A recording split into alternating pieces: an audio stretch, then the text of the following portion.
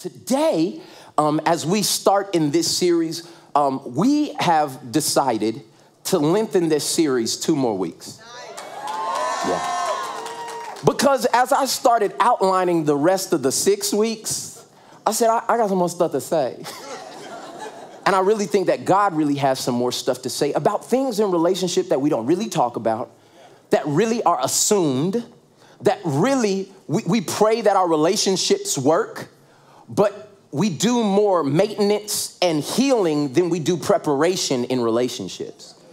And so I really want to help people win in relationships because that's what God wanted to do. That's why he left us the Bible. That's why he gave us the institution of church to help us win in relationship. Everybody say win in relationship. And so this week in relationship goals, we're going to talk about something that has gotten a really bad rap. Like, it's something that when you think about it, it doesn't even seem appealing or good at all in most circles.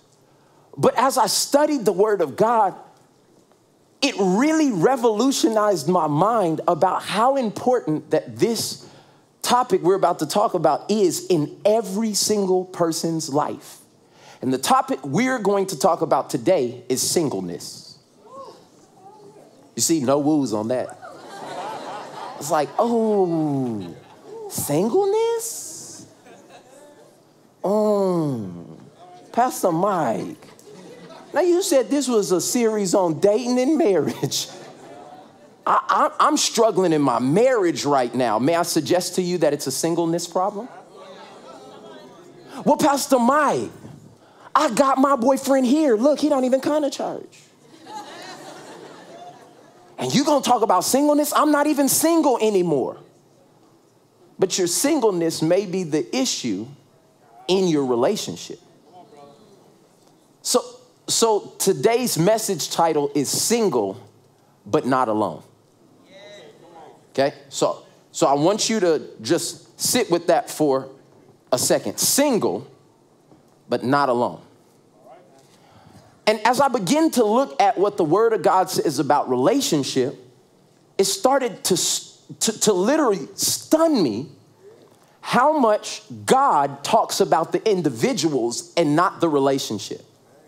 When you come into church, you hear stuff like this. Marriage is the cornerstone of the relationship that God created for the human family. And I've heard that all my life, something like that. But when I go back to the beginning, the first thing that God created was not marriage.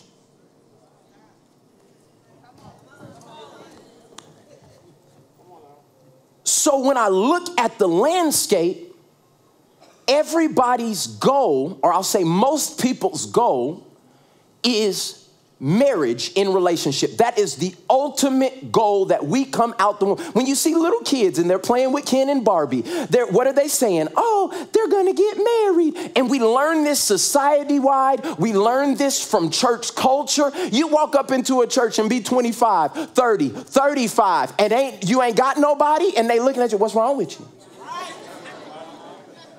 Everything okay?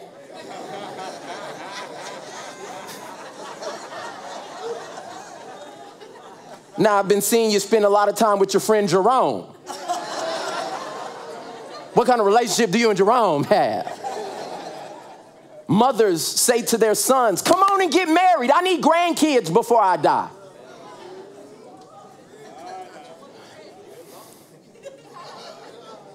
We say stuff that allows people to feel that somehow in my single state, I may not be enough. Like if I'm not married, I'm not enough. And God knows the desires of your heart. So I'm not trying to get anybody to think that God doesn't want them to be married and that you can't have a loving relationship and that what you dream about and see. But I want to be real with you this morning. And I want to let you know that singleness may be the most important time of your life. The space where you are not responsible for anybody else except yourself. The problem is most of us negate that season trying to get to a preferred future that we don't know about. You see the look of marriage, you see the appeal of marriage, you see the pictures of marriage, you see but you don't know what it takes to do that. You assume you know what it takes. And I begin to do some research, y'all. 50% of marriages in America end in divorce. I didn't say 15%. I said 50% end in divorce. What does that mean, Pastor Mike? That would be the same thing as your flight attendant telling you that this plane has a 1 out of 2 chance of getting to our next destination. How often would you fly? Do you understand what I'm saying? There's a 50% chance this thing is going to crash and burn and you're going to die. But so many people go into marriage so haphazardly. Oh, I seen them. They fine. Oh, look. Light skin, hazel eyes. Just what I dreamed. But you looked on the outer and you didn't know what was on the inside. And see, this is the thing about marriage, is it's such a strong covenant that God tries to convince us not to do it unless you know that's what you're supposed to do. And most of us are so sick of singleness that we think that marriage will solve our loneliness problem. Uh-oh, I'm coming to somebody's house today. You sick of you. So you think you with somebody else is gonna make it better. But they sick of themselves too. So both of y'all about to just be sick. Do you understand what I'm saying? Because you think or you thought, and if married people were honest in this room, you see how quiet everybody is today? Like everybody just holding their spouse, just tight-lipped. But we're coming to give truth so it'll set you free, okay? What ends up happening is that most people get into marriage and they try to figure out their singleness. Because they never took the time to be single, so they're trying to figure out how to be married and be single, and it never will work. See, because when you get into marriage, then there's conditions that you have to do as the husband, that you have to do as the wife, but you do your own thing. You got your own car. You INDEPENDENT. Okay, you're independent. I understand. Okay? Yeah, I understand that you got all that, but you were supposed to be all that before you became one. So you're mad now because you just can't spend your money any way you want to. But that's not your money anymore. It's y'all's money. For this reason, should a man leave his wife and the two become you mad? Because you didn't take time and figure out you single. And when you don't know you won't pick right because you'll pick what you think you want. And you have no basis on it because you have not had the time to figure you out. Now, some people are in this room like, Pastor Mike, it's too late for me.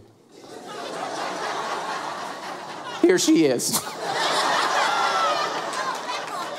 I get it now. I understand. I've been married for 2 years and I hate it. Save me. Let me help you. You're stuck. I'm not about to give you no type of remedy to that. You're stuck. Unless adultery is committed. Now, this is the one reason God gives for divorce. Not we've grown apart.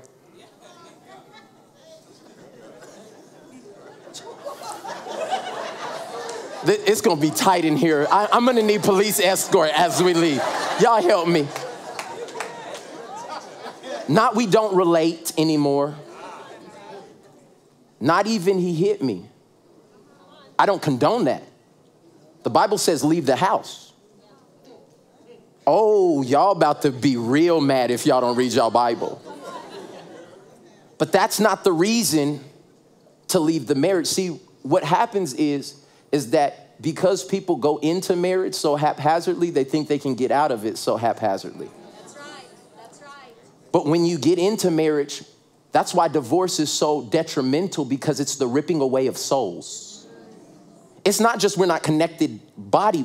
It literally, my mind, will, and emotion was connected with that person.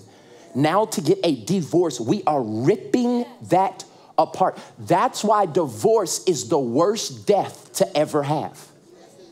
It's worse than actual death. Oh, Pastor Mike, I promise you it is. Why? It's because when somebody actually dies, there's closure. You can bury them, you can cry, you can grieve, and it's over. With divorce, it is a perpetual death. Because every time you see them, it's a resurrection of your emotions. I can't believe I wasted all that time on him. And then he gonna be sitting over there with her. You were having a good day until this.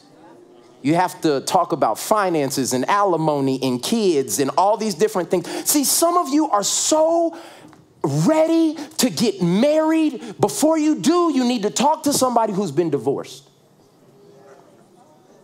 Because they will tell you, don't do this if you don't know that this is what you're supposed to do.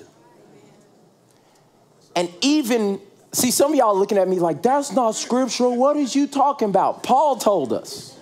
Go to 1 Corinthians for all the haters in the building. Go to okay, I'm gonna back up and do something first, because I need you to see it and I want to give it to you lovingly first. See, this series is to help you. It's not to leave you in the dark, and the enemy has been tricking so many of you because you don't have knowledge. You don't understand. You don't know the word of God, so you get in things asking God to bless it, and he said, that's against my formula. Like, I can't bless that. You missed it. So I'm trying to show you the keys in the word of God that'll give you the formula that God can bless. So go to Matthew 22. Because when I started thinking about singleness and all this other stuff, I said, okay, God, you're going to have to give me a formula to explain this to people. He said, I got you. He said, they were asking him, teacher, which is the most important commandment in the law of Moses? And Jesus replied, you must love the Lord your God with all your heart, all your soul, and all your mind. That was the expected one. That was the one they were like, yeah, I got that. I love you, Jesus. There's no one else like you. They didn't see this next part coming. And second, as equally important. So it could have said 1 and 1A. Not really second, because he put it on the same. He said, love the Lord your God with all your heart, your mind, your soul, but as equally important. That's really not debatable. It's as equally important. I want you to see this. He says, love your who? Neighbor. But there's a prerequisite to loving your neighbor. You miss it. We focus so much on loving our neighbor, but you can only love your neighbor at the level that you love your. So you can't figure out how to love somebody else in a relationship if you have not figured out how to love yourself in singleness. And how many of us have skipped that process and tried to learn how to love somebody else? It's the wrong formula. God has priority to what he does. So what's the priority? Love God, love yourself, then love others. Let's do it again.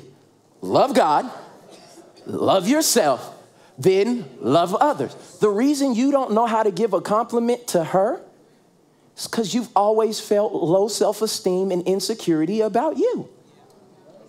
My head. Look at these feet. Size 13. I can't wear no skinny jeans. I'm short, I'm fat, I'm tall, I'm skinny. You have never been alone long enough to love you. So the first thing you do when you get in relationship is you pick out everything wrong with them. Because you've never learned how to love you. You've never been isolated enough to get okay with who God created you to be. And so when you don't understand your singleness, you take it into the marriage trying to make them your makeup for what's deficient in you. So you put an unrealistic expectation on another jacked up human being. And you're mad all the time because I don't feel good enough. I'm not enough. And you were supposed to make me good enough. And your hair ain't cute enough. And you put on some weight.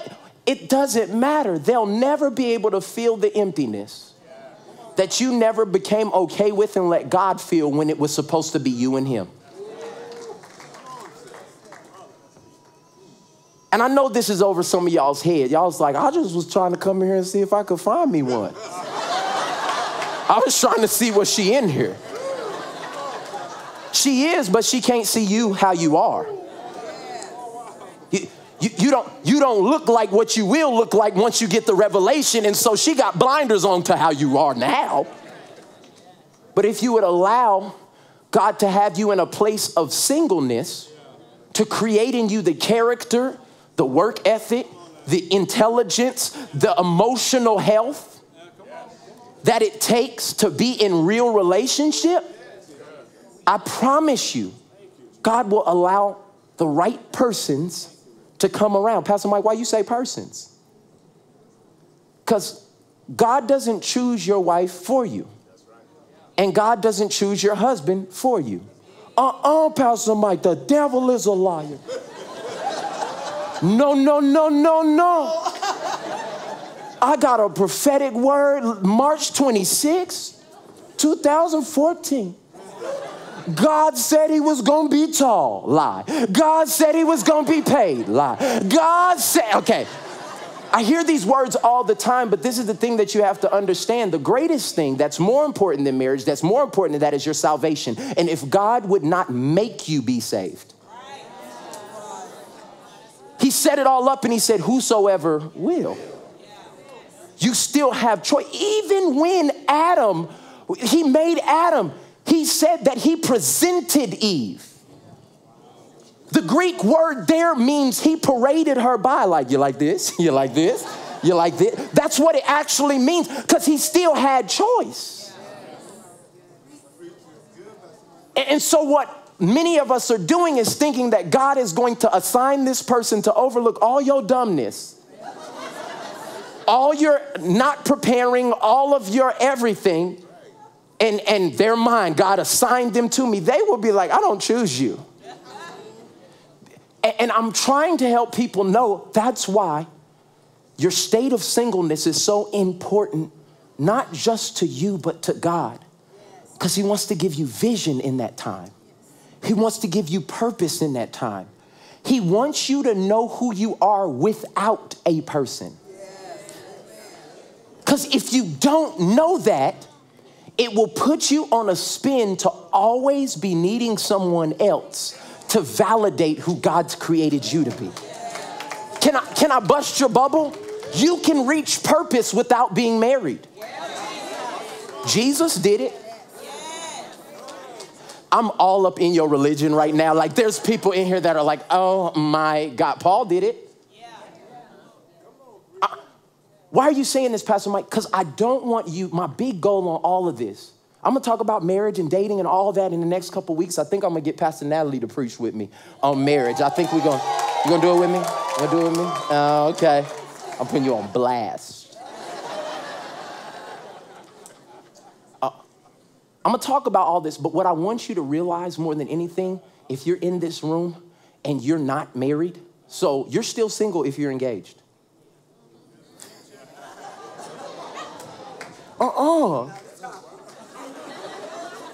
Still single. You're still single if you're dating. You're still single if you're courting. You're still single if you're single. Do you understand what I'm saying? You're still single. But I'm trying to encourage you, there's nothing wrong with the season that God has you in. Now hear me. This goes against everything you've been told up until this point. You 34? You should be married with a house and a car and a dog.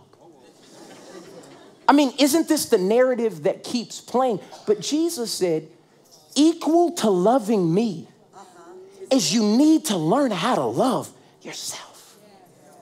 And then you can take from the extension of loving me and loving yourself, then you can pour out oil and love somebody else.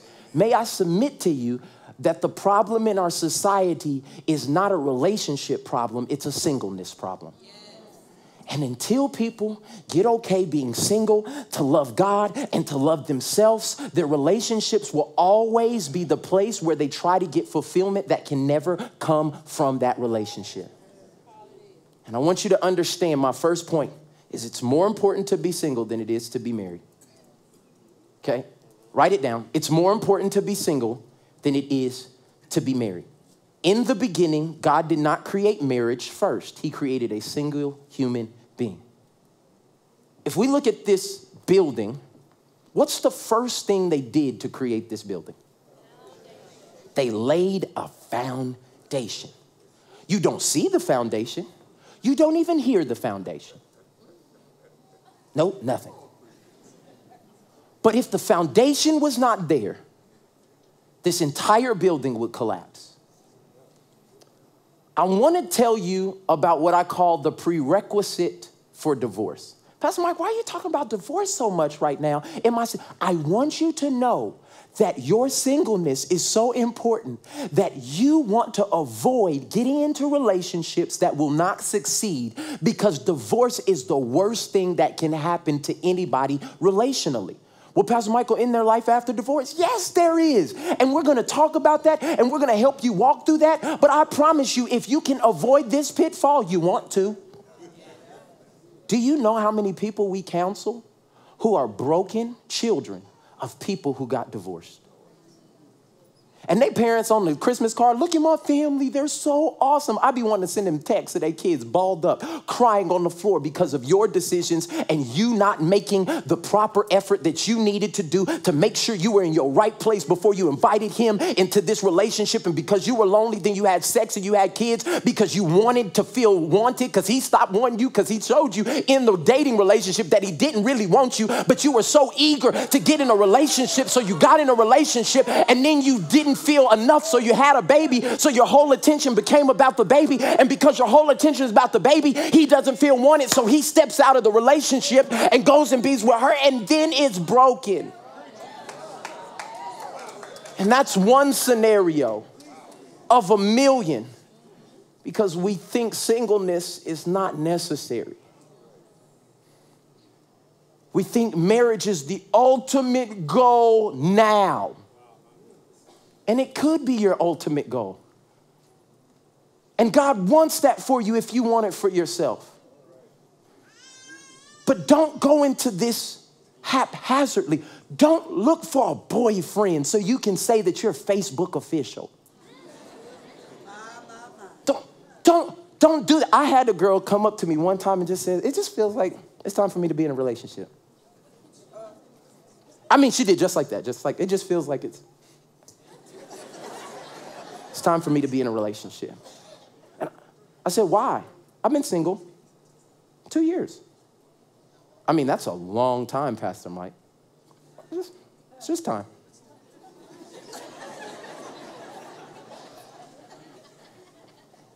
And I told her, I said, don't do that.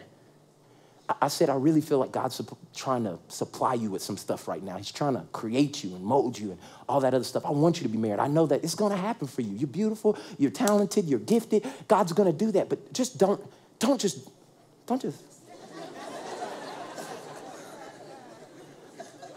Because if you go into it like that,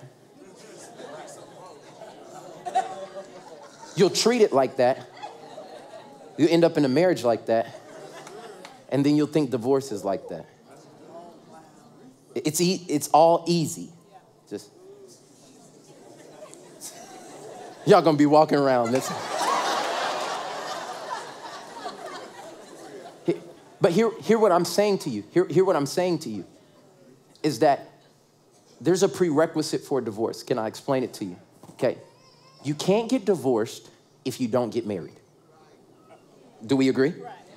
Okay. You can't get married, cannot get married unless you're individuals. Agreed? Okay. So the prerequisite for divorce is marriage, and the prerequisite for marriage is singleness. What are you saying, Pastor Mike? Point number 2. Marriage is only as good as your singleness. Like if your singleness is not a good foundation, your marriage ain't gonna be the thing that builds the house. See, you by yourself, how you feel by yourself, how you look at the world by yourself, what you do by yourself, it's the foundation, and whoever you are, that's who you're bringing to the marriage. You don't get changed because you got finer than you ever did for one day in a white dress and MAC makeup. Your makeup was beat. And you got all your stuff, your eyebrows on fleek, and you got your suit in, you finally fit in. That don't change your inside. So for that day, it's great. It's a fairy tale. It's awesome. It's momentous. It's dreamy. It's magical. But that next week, when you moved my toothbrush. Why? I'm sorry, sweetie. Why did you move my toothbrush? Did you used my toothbrush? No, you didn't. Hear what I'm talking about, why people get divorced. When the seeds of these things start is because they never really knew what they were getting into.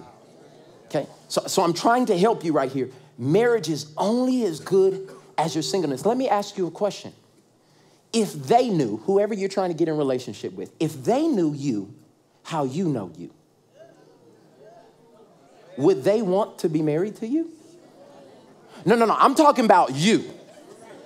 I'm talking about how you know the stuff you do that don't nobody else know you do.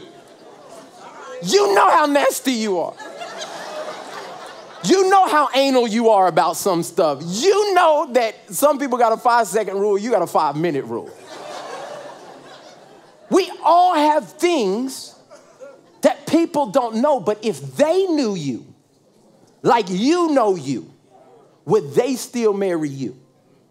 Because that's what the process is supposed to look like when you come into marriage. Can I give you something that changed my whole life? Marriage doesn't improve your singleness, it exposes it. I'm gonna say it again because y'all missed it. Marriage doesn't improve your singleness. People think that marriage is the upgrade for them to become something better. All that thing is gonna do is pull back the sheet on who you really are.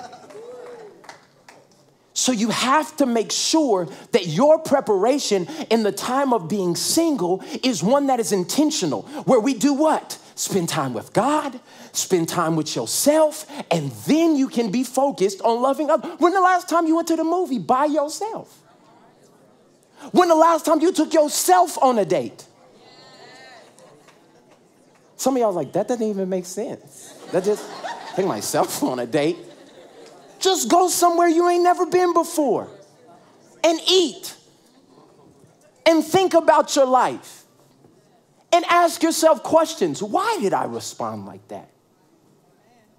Find out about you. Can I give you 2 of the most amazing words that you can ever have, whether you're single or married, but will really help you in your singleness? Self-aware. Self-awareness is one of the biggest epidemics in the world. Like, you don't know how you make everybody else feel. You don't know that you stink. Like, we all smell that. You didn't smell that? Like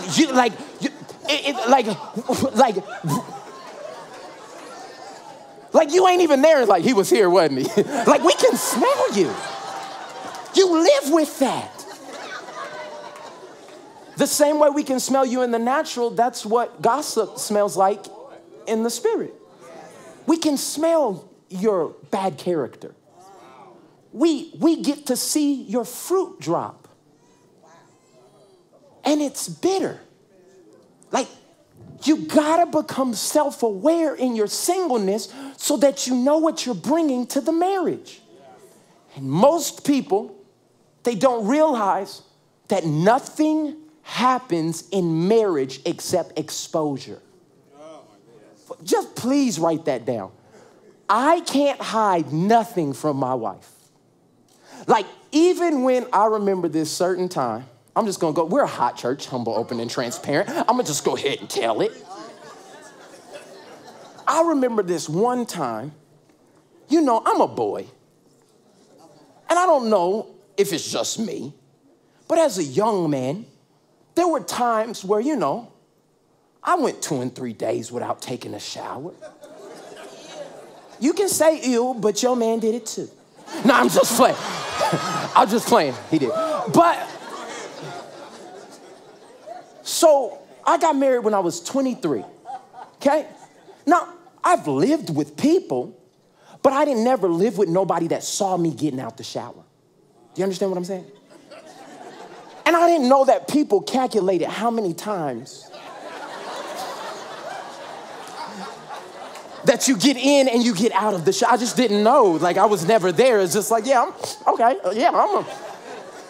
And how do you know if I get in and out of the shower? Maybe I did a wash up. Some of y'all know about wash ups. Some of y'all being fake, but some of y'all really know what I'm talking about. My wife came to me one day, and you know, you're newly married. Everything is the right time. And I came up to her, I was like, babe, give me a kiss. And she was like, I mean, her lips was so tight. I remember a decision. And I was like, hey, girl, what you trying to do? She said, nothing. Until you take a shower. And then begin to tell me it's been 4 days since you, I said, how did you know? How did you know? She could smell me, but more than that, she was there. I was exposed. And where I could usually lie or slither my way out of it if I was not in covenant with somebody, the covenant makes you have to be exposed. How was Adam and Eve found in the garden? Naked.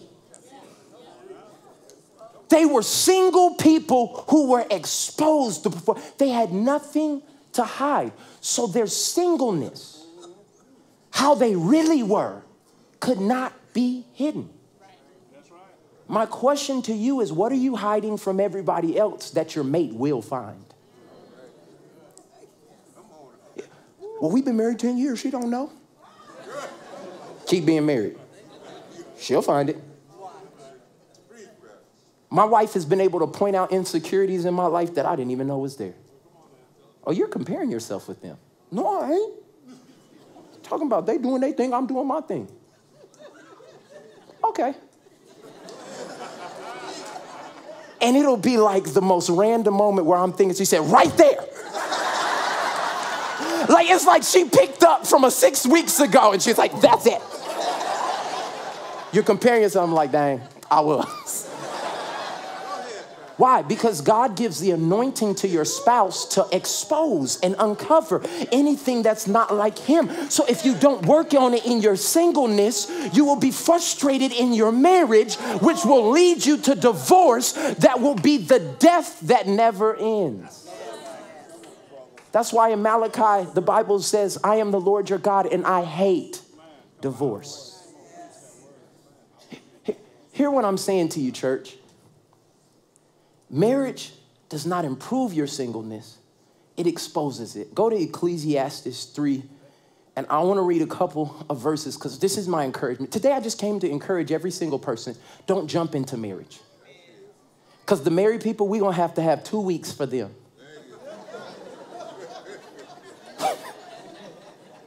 for all the craziness that they're going through and won't even say amen to, because it's that real.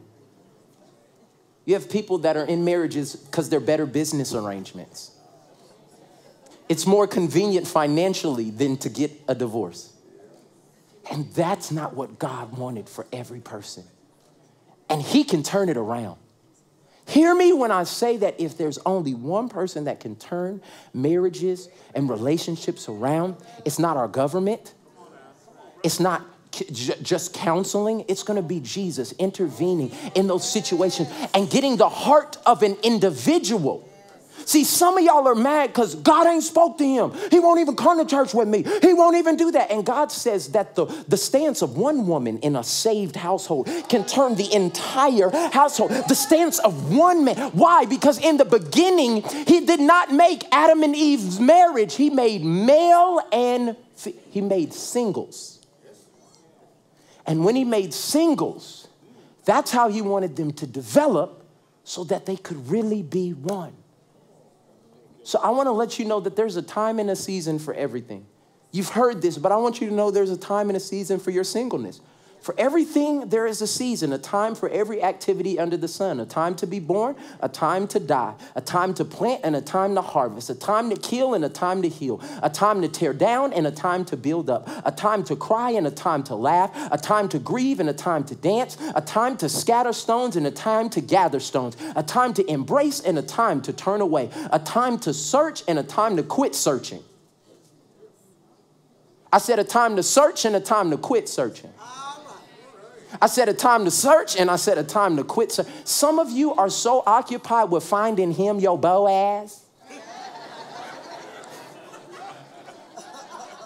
Some of y'all looking for your Proverbs 31 woman. And literally you can walk into any room with girls and say, where are my Proverbs 31s at? And they're like, But y'all haven't studied that. That woman was a boss. Like the Proverbs 31 woman was so focused on purpose and doing things, she ain't even need no man. And some of y'all around here so thirsty. I done seen you naked with your clothes on. Oh. I know every crease and dimple, I done seen it all and you showed it to me on Instagram. Hear what I'm saying to you. You only get preoccupied of showing off what you have when you're not working on what you have on the inside of you. And if you're cultivating and moving what God has placed on the inside of you, you ain't got time to be taking selfies to where I'm working my field. I'm doing what God has called me to do. And I'm running that race so hard. And then God will speak to me, say, look over. And you'll find a man that's running as hard as you. And don't stop running for him. You better keep running. And when God says, look, there he is. But what we see, the women of God slowing down to take care of a grown child. Oh, Jesus, help me. But he got potential, but he hasn't cultivated it. And what was God's instructions in the garden for man? Cultivate, tend this, work this, dominate this. Can I give you a tape? We ain't even talking about dating yet, but if he ain't working nothing, you got to stay away. Can I help you? Because, let me say it like this. Because if you take 2 eggs and one of them's rotten and you cook them together, the omelet's still bad. And what we try to do is take a good egg, pure intentions, right mindset, Jesus on the main line, tell him what you want. And then we bring a bad egg, like he just got potential, he just had a rough past and I can fix him and I can do all of this. And he's supposed to teach you the word. He's supposed to lead you. How can you have somebody leading you? And fellas, the time for passive relationship and passive leadership is over. You on 2K all day? You playing video games.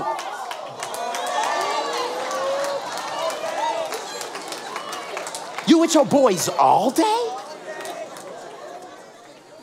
Bro, you need to be working something, tending to something, getting your education, start the business, fail at a business, start another one. Why? Because I'm tending to. But you looking for him because he's fine and he got likes? See, this is the trick of the enemy though. Because you buy something that looks good in the store, but it has no functionality in real life. But it was a final sale. So you commit to something you can't take back. And now you're mad because you gotta stay with it. Just come on, let's be honest. But it's because people did not value their season of singleness. And there's so many other things, but I just want to tell you there's a time and a season. Skip down in Ecclesiastes 3 and go down to verse 9. Just go to verse 11. We don't got time. It said, yet God has made everything beautiful for its own time. He's planted eternity in the human heart, but even so, people cannot see the whole scope of God's work from the beginning to the end. So I'm concluding there is nothing better than to be happy and enjoy ourselves as long as we can. And people should eat and drink and enjoy the fruits of their labor, for these are gifts from God. Write this point down. It's okay to be single, but not good to be alone.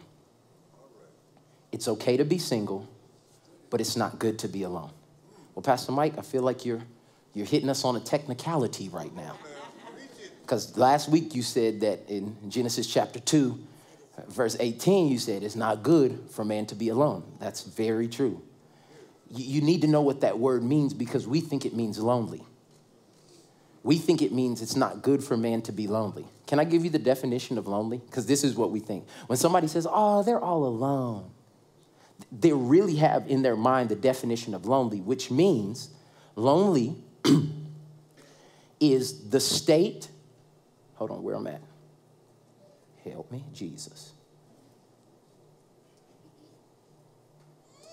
Give me 1 second. My computer just glitched out on me. All right. I'm not supposed to say that, man. There it is.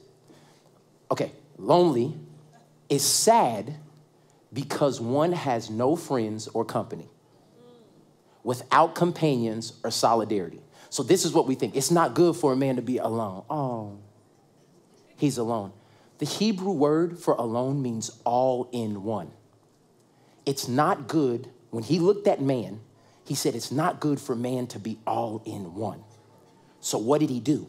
He took the man and he took out of the man a woman, a man with a womb, okay? I want you to see what happens here. So he made man not all in one, okay? I want you to see this. So it's not good for man to be all in one, so we're not. Why? We need accountability. We need somebody to help us. We need to be surrounded in relationship. Great. But this is the thing that I want everybody to see.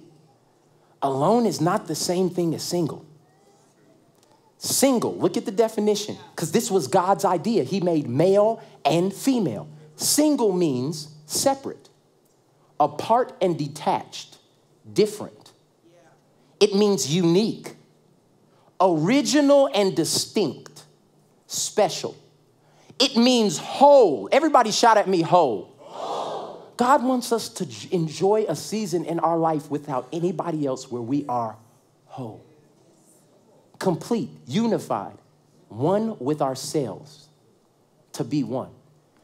What I came to tell you is that the more single you become, the better your marriage will be.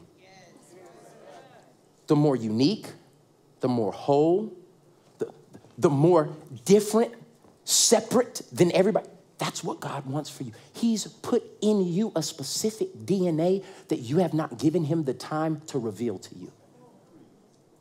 Please let God reveal to you who he's created you to be.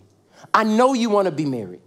I know you want to be booed up. I know you don't want to spend Valentine's alone in this February. But what if the time and season that God has you in is developing your singleness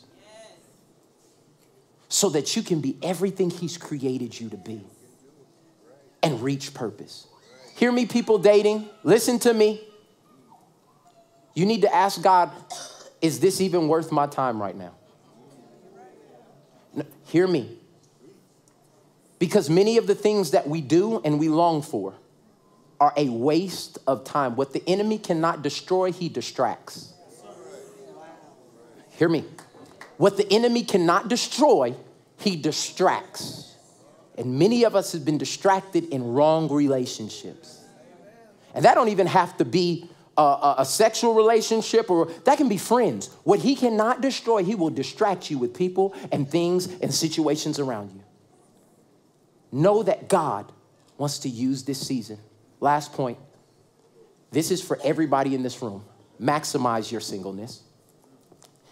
I was telling some guys the other day, when you don't have nobody you're responsible for, this is time you can do stuff that will set you up for your future. Like, you don't have nobody telling you that you have to be somewhere to change somebody's diaper. You can perfect what God has placed in your hands. And we squander it on trying to fit in with people we won't even know 10 years from now. I will give you a prime example in my life. I stopped playing basketball when I was in the 9th grade. Not because I couldn't play. It was because I had found a piece of my purpose in music.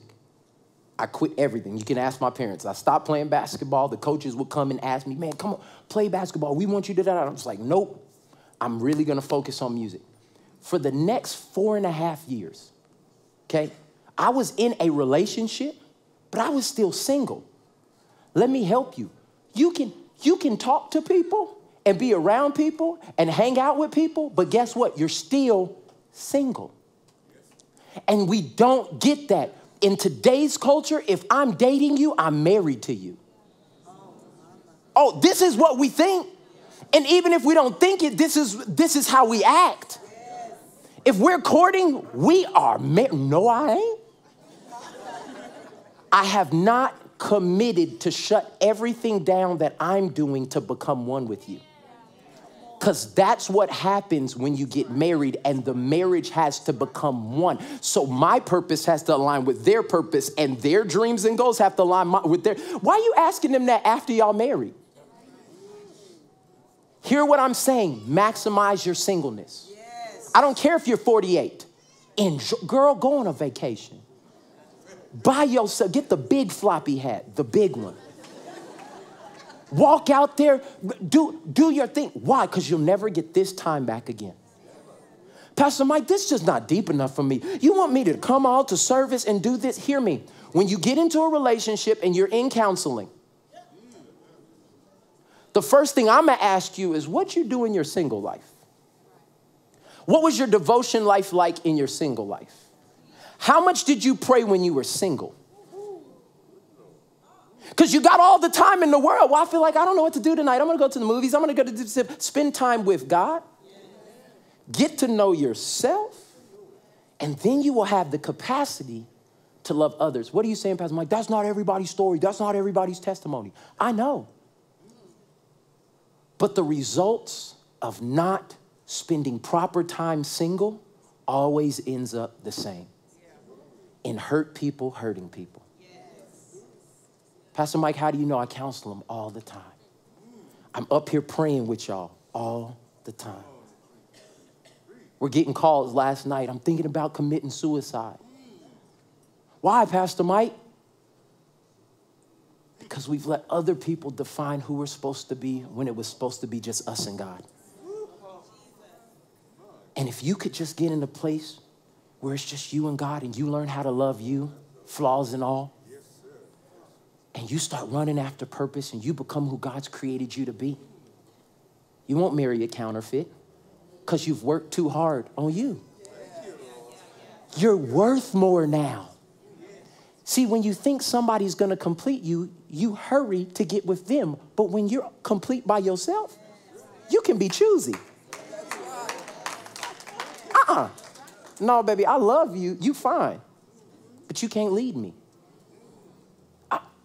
You know what? You have everything that I really would like. Except you haven't let God deal with those insecurities. And when we come together and consummate our marriage, what's in you automatically spiritually transfers to me. Oh, y'all don't think so? Oh, there's such thing called a soul tie. That's why you can't just go around having sex with everybody. That's a protection mechanism. Not so that, oh, God just don't want us to enjoy. If he wouldn't, why didn't he just give us our parts on our marriage day? I had somebody ask me that one. Pastor, why wouldn't he just give us our private areas when we got married? Like they just boop, boop, just appeared. I said, because he's trying to teach you one of the fruits of the Spirit, self-control. And he knew you was going to mess up and you was going to sin. That's why he sent his son. That's why his grace poured out over you. But do we use his grace as if it's worth nothing? No, that's what Galatians tells us. We have to learn and progress and go back. And it's just because many of us didn't stop and recognize the time and the season God has us in. Next week, we're going to talk about dating and courting and all that other stuff. But I came to encourage somebody. This might not have been for everybody, but I promise you God spoke to you something. But there's some people in this room who have been discontent with the season of singleness that they're in. And I came to encourage you that there is nothing more precious than this time where you get to be with just you and God and you learn how to love yourself. Maximize your singleness. Every young lady, hear me. Every young man, hear me. Maximize your singleness. When I was in that season of just perfecting myself, I worked on my gifts so much that I was able to, at a time where most people had to go work for people, I was able to start my own company. And I've never had a real job until I came to work for Transformation Church. And Miss Tammy will tell you how hard of a transition that's been for me. What are you saying, Pastor Mike? I maximized my singleness and I found a part of my purpose. A lot of us are looking for something that will never come until we take the time to enjoy the season that we're in. I want to pray for you. I want to pray for every person, no matter what season of life you're in. Some of you who are married are hearing this marriage and saying, okay, I'm in this thing. I can't go nowhere. I'm stuck in this, but we've been struggling in this. God, maybe there's some things in me, not them. Because the thing in marriage is you tend to blame the other person when you're in a place, but really, that person's a reflection of you if you're married to them. So they're trying to show you something about you. So every time I'm tripping at Natalie, why can't you just be on this? And why can't you da-da-da-da? God's saying, I'm trying to show you. Maybe there's some areas in your singleness that God needs to work on. Father, I pray for every person under the sound of my voice. That God, you're about to allow us to appreciate the season that we're in. God, I pray for every person who is single in this place that is not married. God, I thank you that they're single, but they're not alone. They're not all in one. You have created community for them. You've created a place, a church where they can be around people. God, you'll send people around them to encourage them, Father, but they're learning to be content with you and who you've created them to be. Father, let us not skip the step that will save us from divorce. Let us not skip the step that'll save us from heartache. God, I'm praying that our relationship goals would be based off of your word. That they wouldn't be based off of emotions or feeling because they can lie to us. But they would be based off the truth of what your word says, Father. And you told us that we're supposed to love you as the number one commandment. And just as equally, we're supposed to love ourselves so that we can love others. Teach us how to do that in priority. And let us build a solid foundation so that our relationships will succeed. I speak over this group of people watching and listening that their relationships will succeed. God, that you are supernaturally giving them instructions of what to do to turn it around in the name of Jesus. Every broken relationship, every person that's walking through a strained relationship, every person, Father God, that's in a season of divorce, God, I'm just thanking you that you can turn it around. But you're not going to start with us. You're going to start with one. And I thank you that you change us as individuals. And may we always be perfecting our relationship with you so that you can make us who we're supposed to be. In Jesus' name, we agree? Amen. Give God some praise in this place. Amen.